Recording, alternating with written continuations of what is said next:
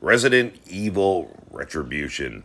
Mila. Pretty cool looking figure, actually. Premier Toys' new 1/6 scale action figure here is now available at 1/6 kit. You guys can check it out over on Facebook right now. Link in the description of the video.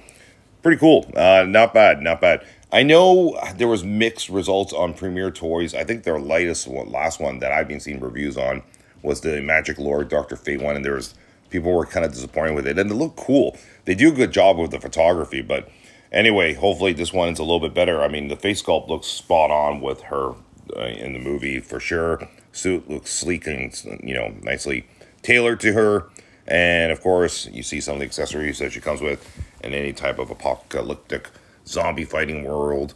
And I like how they call her Virus Fighter. Pretty cool looking. That's my cat in the background going through the window there. If you hear some noises in the background there. Maybe he's hunting now too.